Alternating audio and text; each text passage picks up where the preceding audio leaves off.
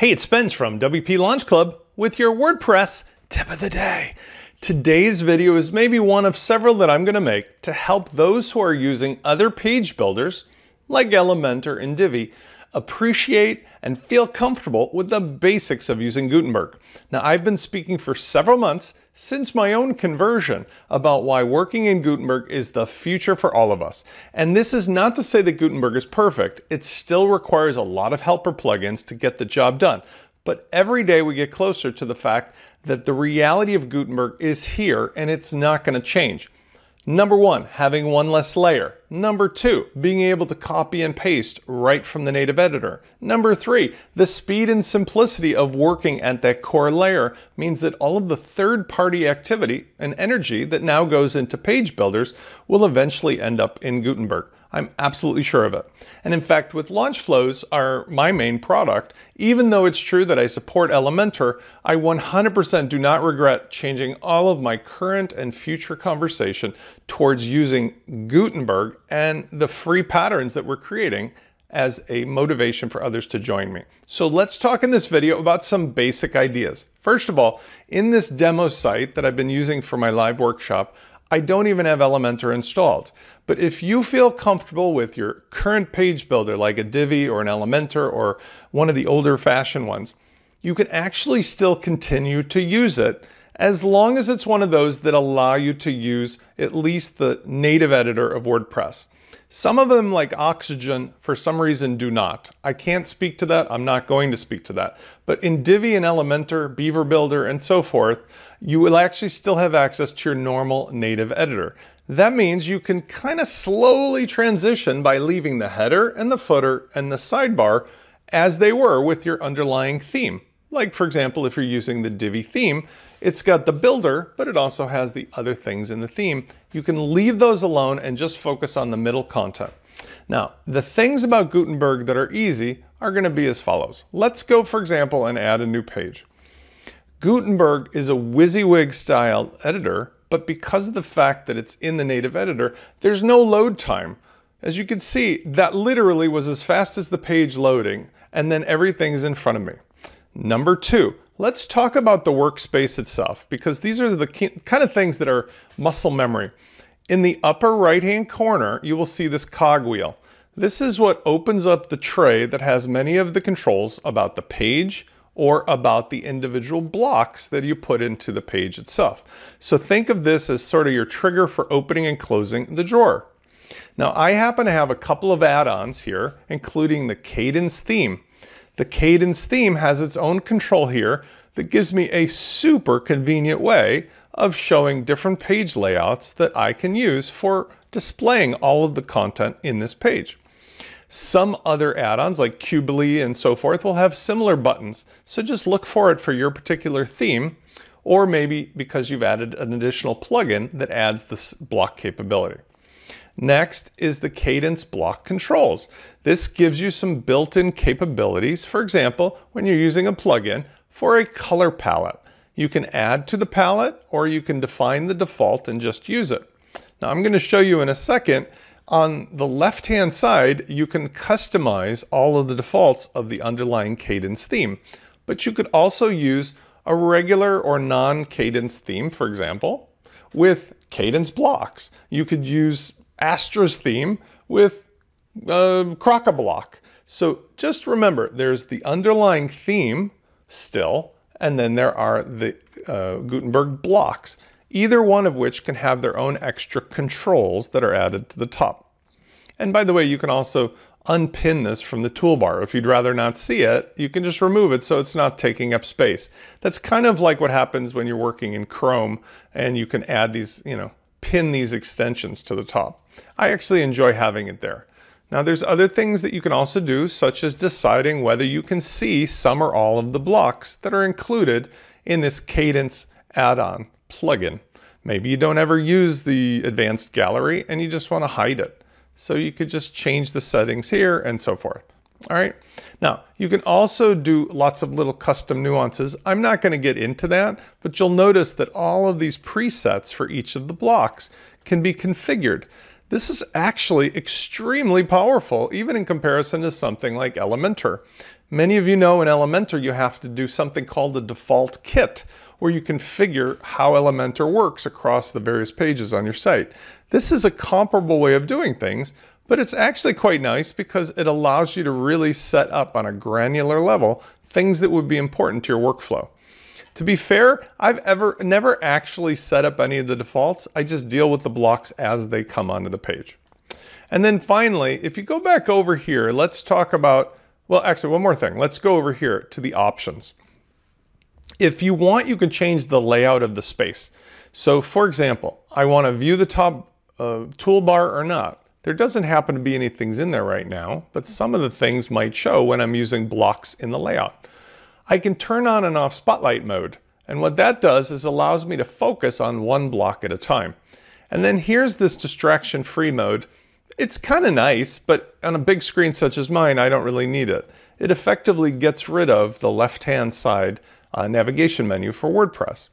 You can also switch, although I never have done this myself, between the code editor and the visual editor. And that might be useful in those events where you literally want to put some native HTML or text inside of the layout, not by way of a block. You also have some additional options here where you can go between the various plugins. So you can see I've got the Kadence block controls plugin, the Extendify, and I've also got the page settings here. Tools, I've got an ability to create and then save for future use various blocks. And if I do, I'll be able to manage them here. Also, you can see that I can manage the blocks available in the plugins I've already installed. So here I've got, a variety of ones. Let's just show you let's scroll down here. Here's all the LaunchFlows plugins, right, for the account. And here's from LearnDash. And so this is another way where you can disable entire blocks to get them out of your way if you find that it's just too many things being offered at once. Now, while I'm here, but before I leave this, here is an option why that would be important. If you click on the toggle block inserter, you'll see that it shows all of the available blocks. Sometimes it can get overwhelming, even though you can search for it. So being able to curate this is kind of helpful. You'll also see while we're here that there are patterns available. Think of patterns as assemblies of blocks, and here they can be categorized in groups.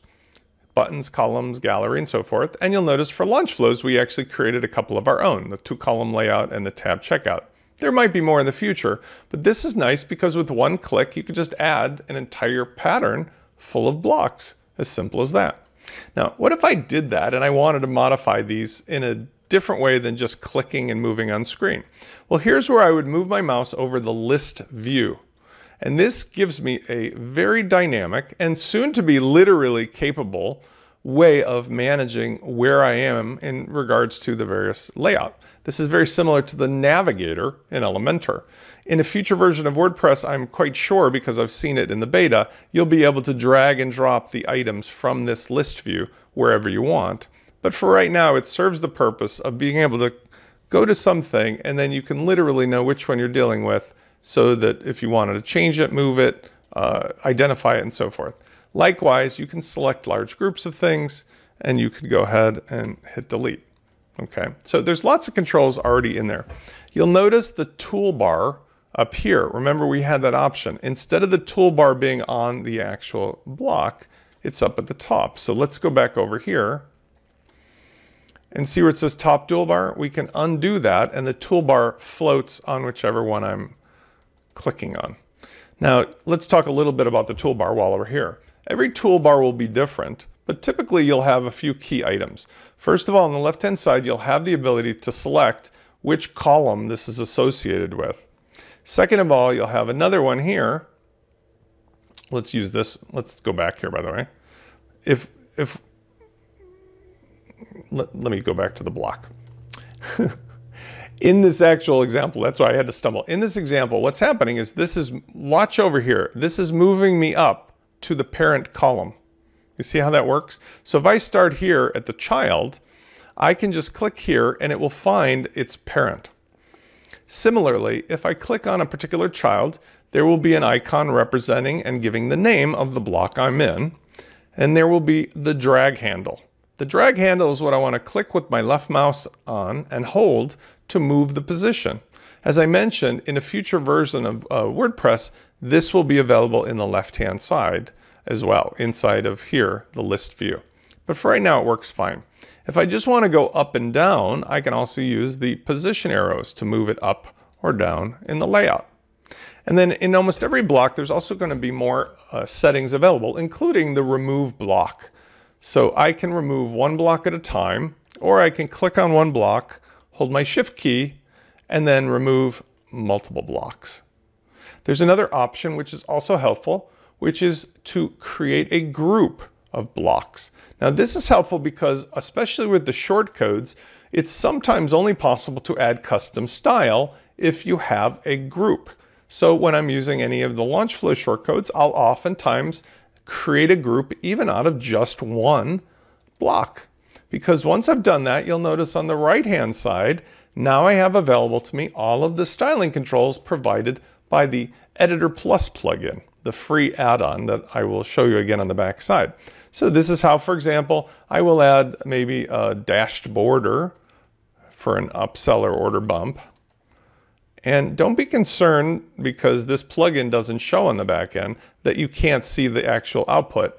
For many plugins that have a front-end only functionality, including LaunchFlows, you simply open up a second tab, and now you have the ability to see the results of whatever you're doing, but you just simply go front-end and back-end, okay? The reason this isn't showing is because it's for a nonsense thing like a coupon. But if I were to put something else inside of here, let's put a heading.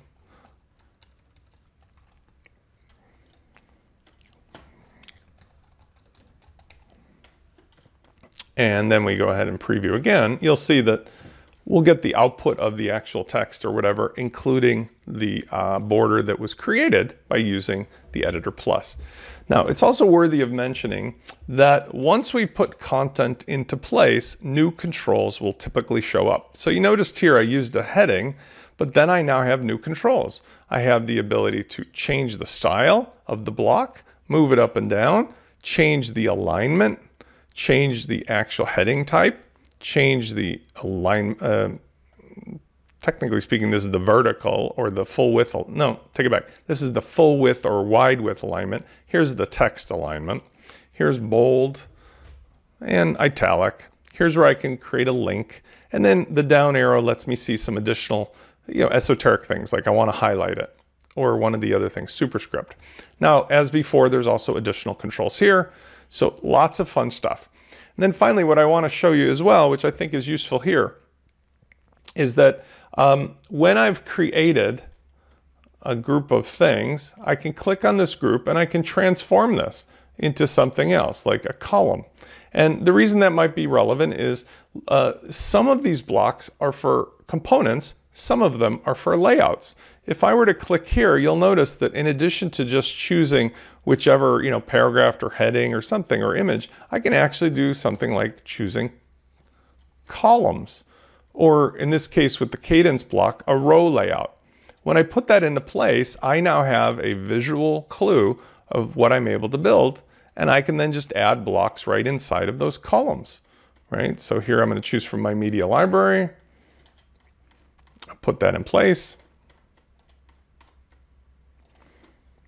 and so on. So in other words, I am able to use a block not just for content and components, but also for layout items. When I do that, notice that when I select the column on the left-hand side, or by choosing it here, that more options will show up under the block option here of how I can change the arrangement, how I can change, let's say, the styling, also responsively, background color, box shadow. All of these things are available either because the Editor Plus plugin is working with the native blocks, or because I'm using a custom block. Like for example here, let's use a custom block for layouts called rows. This is provided by the Kadence plugin. It's very similar to the columns that are provided by the native WordPress, but it has a lot more options. And you'll notice that when I select any of these, that I get a ton of other controls here, including my typical responsive choices in preview. I can also choose the padding and the margin and the border all directly. inside of this particular block settings. Whereas in this other one, I still get the controls I want, but I'm getting that as a result of working with the Editor Plus plugin, helping the basic components of WordPress's Gutenberg. So to review that part, lots of blocks available. The default blocks themselves are going to give you controls through the Editor Plus. The custom blocks provided by things like Kadence will often have their own controls, and then you can mix and match and save them. Now, what if I have an entire layout and I want to save the whole thing? Here's a neat way of doing it. Click on the three dots and then scroll down to Copy All Content. What's neat about that is now if I made a new page or post, and we'll ignore that warning, I can simply go ahead and paste that into place just by hitting paste, and we're done. Likewise, let's talk about patterns.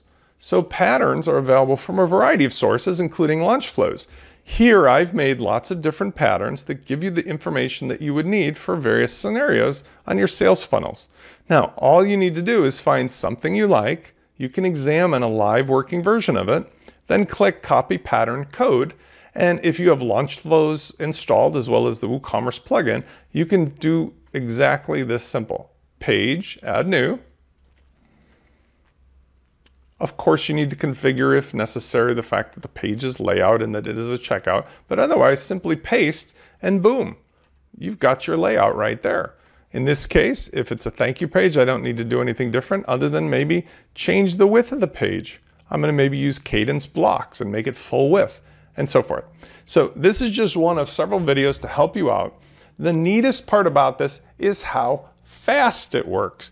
You notice that if I want to change something, I just type right here, thanks Bob, and I change a color or an image just by clicking on the object, going to the cogwheel, going to the block, and then I can do whatever I want with it, right? I want to add a big dotted or dashed border around it, no big deal.